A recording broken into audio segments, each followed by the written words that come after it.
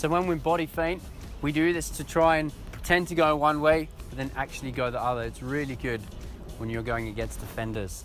So if I'm gonna body step to the right, I then dribble the ball to the left, okay?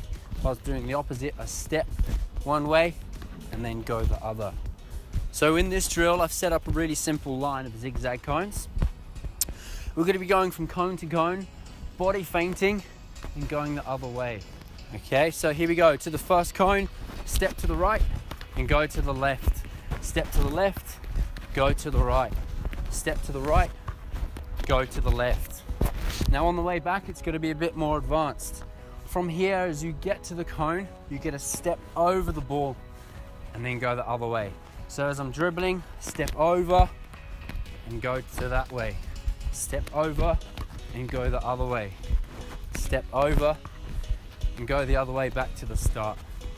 It's quite a challenging drill, but the kids will love it.